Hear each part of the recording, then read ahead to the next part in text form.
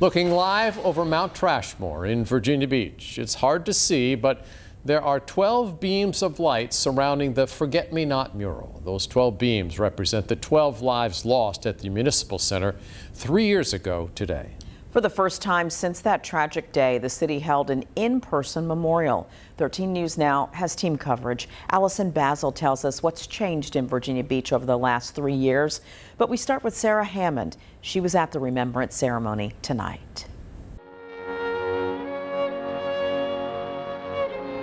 Gone, but never forgotten. 3 years after a disgruntled employee gunned down 12 people in the Virginia Beach Municipal Center, the city came together for the first time in person to honor the victims. 3 years ago today, the city was rocked by an unspeakable tragedy.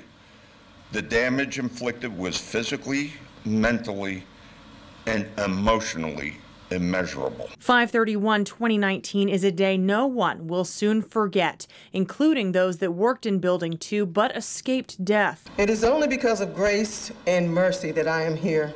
The bell tolled 12 times to honor the 12 lives taken, including Kate Nixon. It's been a very emotional, exhausting day. It was a healing process for all of us. And we got to sit around and talk about stories about Kate and, you know, their mom. They heard things they probably never heard before. Amazing grace pierced the air at Mount Trashmore during the first official in-person ceremony to commemorate the anniversary of the shooting. Battalion Chief Lorna Trent with the Virginia Beach Fire Department closed out the night by saying she remembers the grief and the pain of that day, but also how the community enveloped the survivors, victims, and their families in love. You do not need to be strong every single day.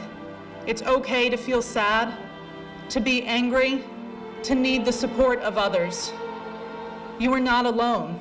Nixon and many others in the crowd said they hope this tradition carries on for years to come, so no one who lost their life that day is ever forgotten. Sarah Hammond, 13 News Now.